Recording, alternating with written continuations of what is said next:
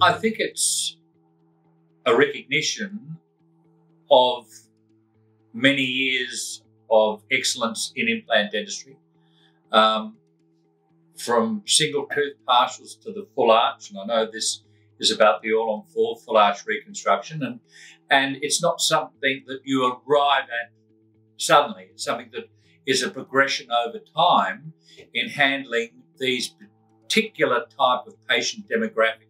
I think the concept of a centre of excellence is a recognition of those practices that have proven to have a long track record in this area, have had a lot of experience, and most importantly, have long-term patient results that then their patients can be referred to these centres, knowing that there's a high predictability of happy patient outcomes.